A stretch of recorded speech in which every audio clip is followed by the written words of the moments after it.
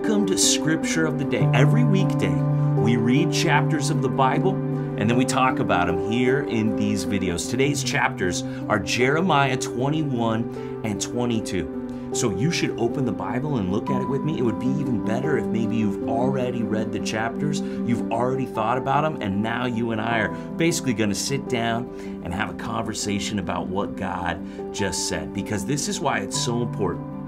What the Bible says will happen. And we can look for God and find Him now as we dig for treasure in His Word. If we seek Him, we'll find Him, or we're going to find God when it's too late. That's what's happening here in Jeremiah 21. King Zedekiah has this great idea. Let's go ask Jeremiah what to do, because here comes a nation from the north, King Nebuchadnezzar coming from Babylon. What should we do? Hey, Zedekiah, hello. Like, he's already been telling you this for the first 20 chapters of the book. In fact, you could go back and read the books before this and you would know what's going on. Go back to the Law of Moses. He was telling you about it, Zedekiah. So see, here's Zedekiah, and he wants to inquire of the Lord. The problem is, it's too late. As a pastor, I see this all the time because I'm here pretty much every day at the church. I'm preaching the word on the weekends, counseling with people all week long. Love to talk to people about the Bible, but a lot of people, they don't think they need the Bible. They're out there living their life. But see, then their marriage is going to fall apart and they're going to get a divorce, or then someone they know and love is going to die. And guess all of a sudden who they're looking for? A pastor to speak to them the Word of God at their loved one's funeral or to save their marriage. But maybe you waited to hear the Lord until it's too late, when God would have already told you what was going to happen the whole time. See, everybody is eventually going to believe and know the truth about God. It's just a matter whether you're going to see it through the Scripture now, or you're going to see it through death and judgment later. See, I like to think of everybody in two categories. There's the people who are yes. These people, they believe that Jesus Christ is Lord, that He rose from the dead. They know who God is through the gospel of Jesus. See, there's the yes, and then there's the yet. Right now, they might be an atheist. They might believe some other religion, but they don't know God through Jesus yet, because there's going to come a day when they're going to also confess that Jesus is Lord and God gave Him the name above all names. And they might be noting that from a place of judgment, but everybody's going to know who Jesus is. And so all the people in either category, the yes or the yet, the only difference between them is the cross. Once your eyes are opened and you see yourself as a sinner, and Jesus died on the cross for your sins, and He rose from the dead, and He's now the one way, truth, and life to God. See, when your eyes are open to see that from the Word of God, you become a yes. And what you need if you're still a yet, I don't know if God's really it or not, well, eventually you're going to see it. And it might be too late. It definitely is for King Zedekiah when he has this great idea. Let's go inquire of Jeremiah. It's just like, bro, hello. Like, you missed it. You could have heard it before, but you didn't pay attention to what God was saying until it was too late. And not only could he have heard Jeremiah say it before, because not only was Jeremiah faithfully letting the fiery message of God, well, he was prophesying it even when people didn't like it. But here's the thing, even by the time of Jeremiah, they could have known what God said in the law. And Jeremiah, he's going to talk about what's going to happen and how they're going to be judged. And there's nothing King Zedekiah can do about it. And the real issue was what King Zedekiah was not doing. He says, execute justice in the morning, deliver from the hand of the oppressor, him who has been robbed. He's saying, hey, you're the king and people are being oppressed. People aren't being treated with justice. This is why King Nebuchadnezzar is coming to judge, because you haven't been just and you're the king. In chapter 22, verse 3, thus says the Lord, do justice and righteousness and deliver from the hand of the oppressor him who has been robbed. And do no wrong or violence to the resident alien, the fatherless, and the widow, nor shed innocent blood in this place. So God's bringing up the alien, the sojourner, the stranger, someone from another nation who's there among their nation. He's bringing up the widow and the orphan, the people that it's pure and undefiled religion to help. And you know what? This isn't the first time God brought these people up. Like anybody who's read any part of the good book knows God tells you to take care of the widows, take care of the orphans. And if somebody's a stranger, a sojourner, they're not like you, you should love them as you would love your own self. So here's the thing. If King Zedekiah had read the law, and when I say the law, I mean the part of the Bible, the first 5 books. I'm talking about what Moses wrote on the 5 scrolls, starting in Genesis.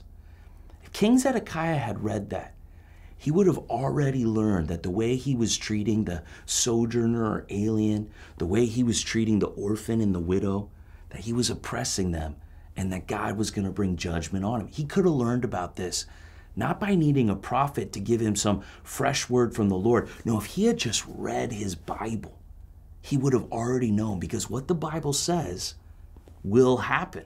So, for example, let's go to Exodus, the first time God gives his people the law. Exodus 22, 21 to 24 describes exactly what's going on with King Zedekiah. And so this is God saying this way beforehand, hundreds of years before King Nebuchadnezzar is he ever rolling in from the north. It says, Exodus 22, verse 21, "You shall not wrong a sojourner or oppress him, for you were sojourners in the land of Egypt." Hey, remember when you were slaves and they oppressed you? Don't ever treat anybody else like that. Treat others in the way that you want to be treated. That summarizes the law and the prophets. King Zedekiah, he could have read this. "You shall not mistreat any widow or fatherless child. If you do mistreat them and they cry out to me, I will surely hear their cry, and my wrath will burn, and I will kill you with the sword, and your wives shall become widows and your children fatherless."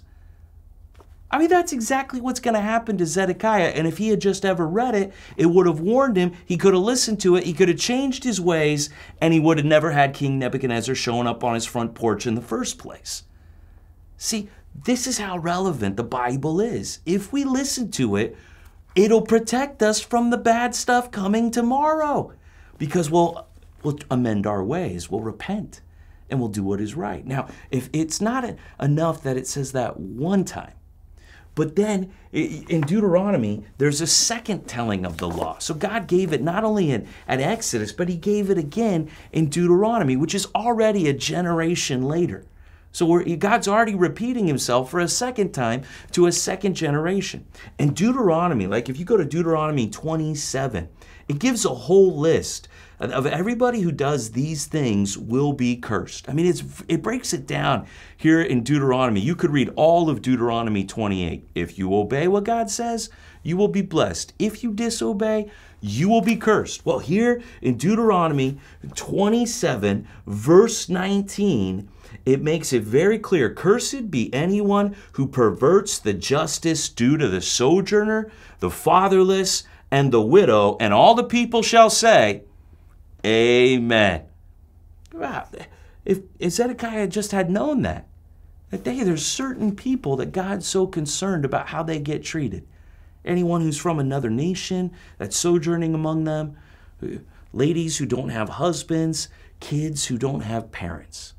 God has a heart for these people, and if you don't treat them with justice, this is pure and undefiled religion to love these people. And if you don't treat them in the way that you want to be treated, you should expect judgment from God. If you don't do what is just, then you're going to get the justice. See, King Zedekiah, he waits till the enemy is at the door. He waits till the consequences of sin are already showing up on the horizon. He waits till it's too late. When if he had just done some scripture of the day, sitting down with me and you, listening to the word of God, he could have heard what was going to happen. He could have changed his ways, and all of the curses and consequences would have never come with King Nebuchadnezzar from Babylon. So I want to encourage you, my dear friend, if you're reading through these chapters with me, don't ever stop. What we're doing together It's the most important thing we're ever going to do. Hear what God says and do it. That is the way of blessing in your life.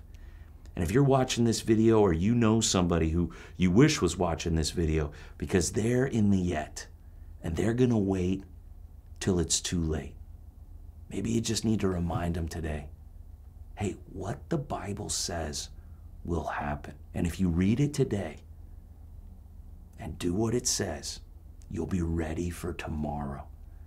See, don't wait. I love this that we're reading through Jeremiah, because even though people today think Jeremiah is the Old Testament and like this happened so long ago, no, the law, Deuteronomy, Exodus, they were already old by the time of Jeremiah.